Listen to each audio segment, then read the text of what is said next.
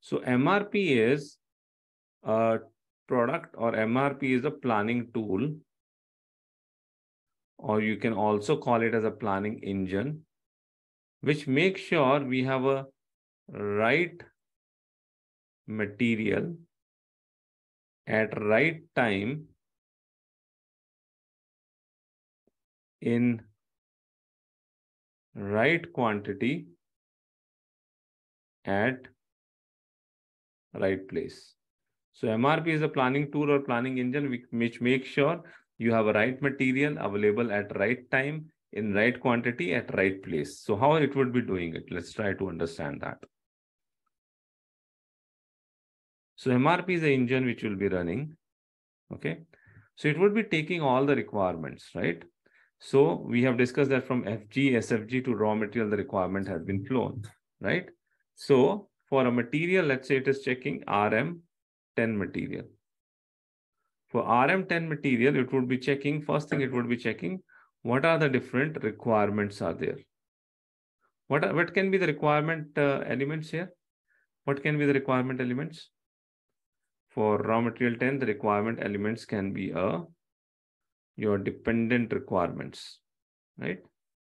Dependent requirements can be a requirement element. The another requirement element can be a stock transfer order.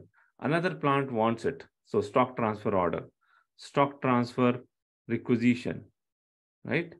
That can be all the requirement element for the RM10. And this dependent requirement would be coming from your SFG plant order is creating a requirement for this raw material, or SFG production order. So this is the requirement which system would be checking ki bhaiya, how much of raw material I needed. System would be checking first that how much of material I would be requiring it. Second thing system would be checking, once it checked the requirement, second thing it will try to check, what is my supply? What comes under the supply? What comes under the supply? Quickly on the chat window.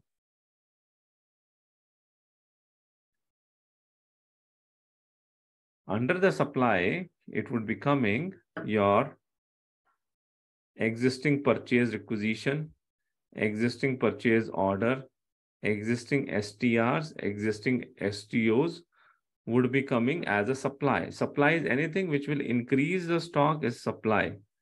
Which will decrease the stock is your requirement or demand.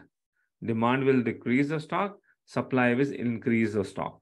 Okay, your purchase requisition will convert into purchase order, then the stock will increase, purchase order you will do good receipt, stock will increase. STR and STO are at the both places, it is demand also and it can supply also, because if you are having a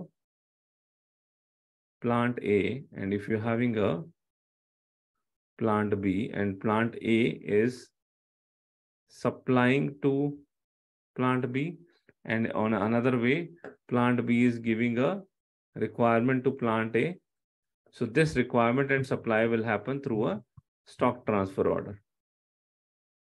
So this stock transfer order will act as a supply for this plant B, but the same stock transfer order will act as a requirement for plant A. Okay, so stock transfer order can be a requirement also, stock transfer order can be supply also. That depends between the plants how it has been put it. Okay, so that would be your supply system would be checking.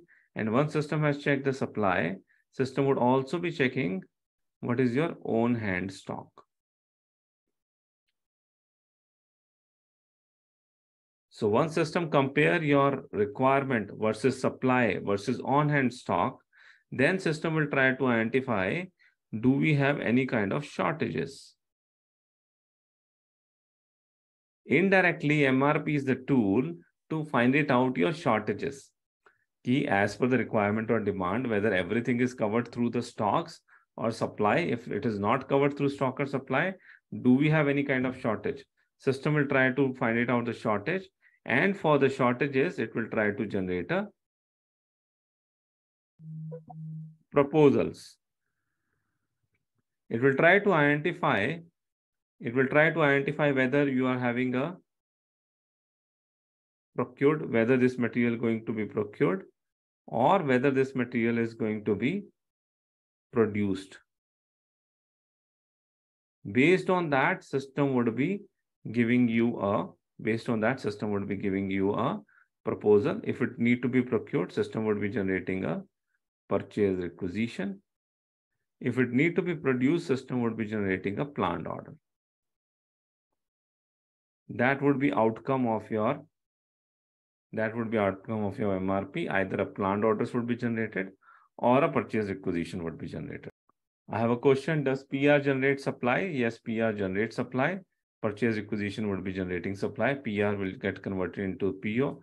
PO against PO, you will have GR. Just give me a minute.